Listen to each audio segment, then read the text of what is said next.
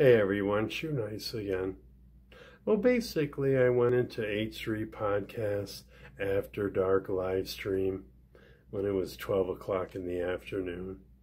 Either way, I started commenting and hundreds of people recognized me. Shoenice, Shoenice, I'm saying hi to everybody.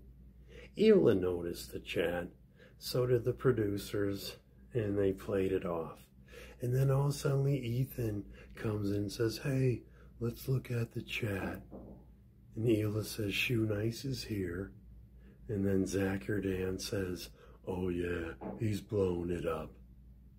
All I was doing was talking to my fans and supporting Ethan and Ela from H3h3. And Ethan comes back with a line like this.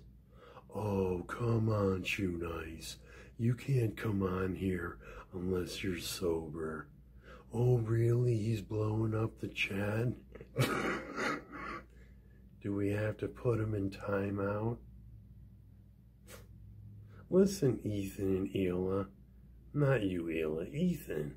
You're just an angry fucking scrubneck, dude. Take a fucking shower and realize your channel's dying. That's why you're hiding stuff from non-members, but it will never affect non-members. I'm done, bro.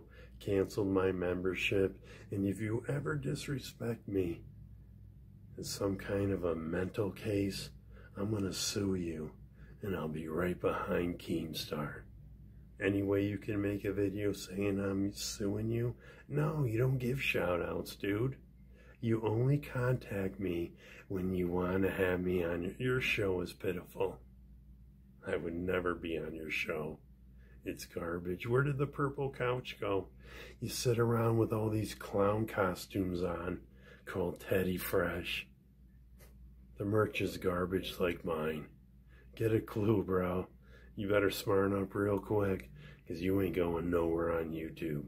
And when I'm famous, don't ask for a collab. You're pieces of shit. Thank you.